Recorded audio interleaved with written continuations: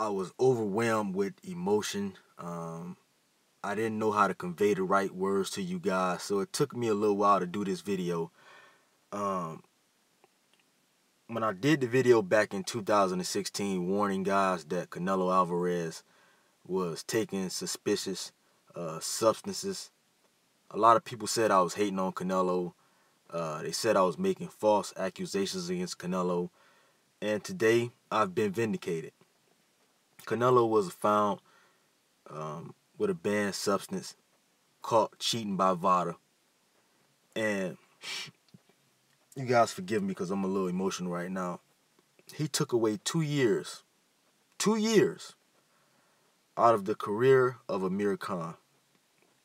And when I think about watching that fight, as I reminisce and retrospect on that fight, I remember watching Amir Khan laying motionless, not moving. And he was knocked out cold by a steroid cheat. The second time in his career, we all know Lamont Peterson was caught taking steroids. Now Canelo Alvarez. So Amir Khan has fought 2 steroid cheats. And Canelo Alvarez took 2 years off that man's life. 2 years off his career. And he could have killed Amir Khan. Could have killed him in the ring. My favorite fighter, he could have killed that man. And he normally went in that ring on that shit.